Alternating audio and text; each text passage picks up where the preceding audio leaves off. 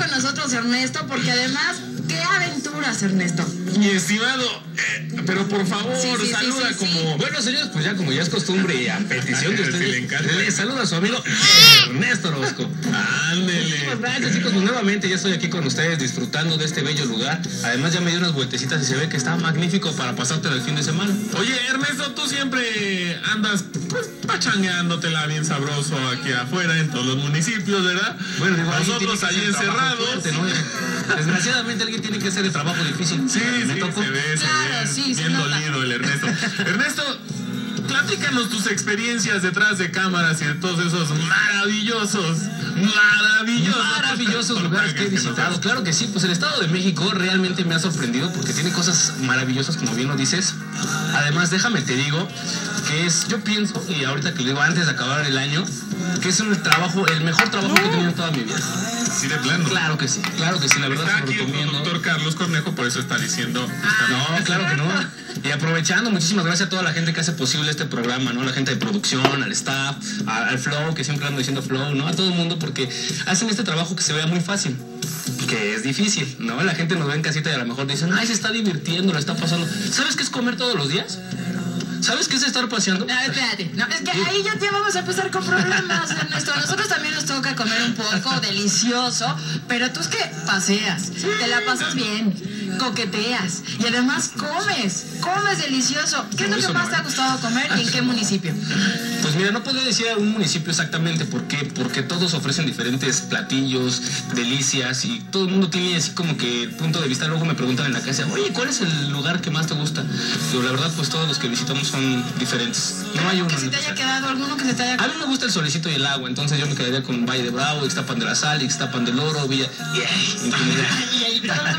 Y justamente ahorita que estás diciendo lo del agua, por favor explícanos, porque tuvimos que tolerar esa terrible imagen. ¿Una visita? Sí, bueno, la imagen que nos diste el favor de proyectarnos ahí en pantalla, donde sales en boxers, Ernesto. No, señores, aventándote. Creo que están equivocados.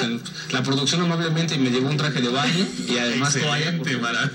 Bueno, la verdad le voy a confesar que esa vez no estaba previsto, no estaba dentro del guión ni siquiera, entonces fue una cuestión no técnica. Porque entonces hice una apuesta con la persona que estaba en producción y me dice, ¿a qué no te metes? Y le digo, ¿a qué sí me meto? Claro que sí, acabamos de grabar y con gusto, pues hacía calor y dije, pues sí lo hago.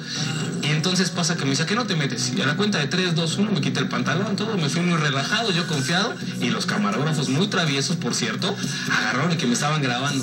No me di cuenta. ¿Y qué apostaste?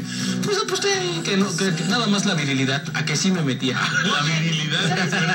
¿Qué es lo peor? O sea, lo grabaron, pero además la producción también tuvo el bien, ¿verdad? O a bien ponerlo en la cápsula. O sea, lo podíamos haber obviado, ¿no? Haberlo dejado pues se lo pueden haber emitido. Tras bambalinas, pero no. Totalmente, sí. Pero no, o sea, no les importó, me pasaron. Ya después la gente me dijo, oye, que te metiste, que pues yo, ¿qué cuerpazo y todo? Yo, ¿no? ¿cuándo, no? Yo dije, no, pues no se ocurre, digo.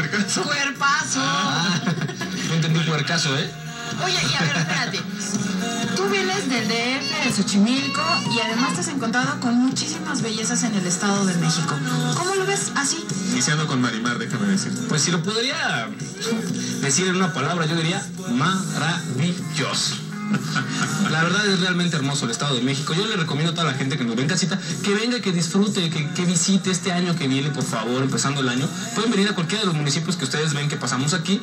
Llamen al programa, pidan la dirección, pidan los lugares y la gente es muy cordial y seguramente si dicen que vienen con gusto, a lo mejor les dan un mejor precio y un descuento, ¿no? Oye, Ernesto, Marimar, vamos a ir a un corte y yo creo que también nos tienes que platicar de un punto básico, importantísimo, de todas las personas con las que llegas, entrevistas, platicas, coqueteas, como bien dijo Marimar. No, Marimar, no me levantes falsos. Hay no, gente, pero coquetear es horario familiar. No, pero coquetear está bien. Es algo lindo, es como sacar la belleza del lugar y de las personas.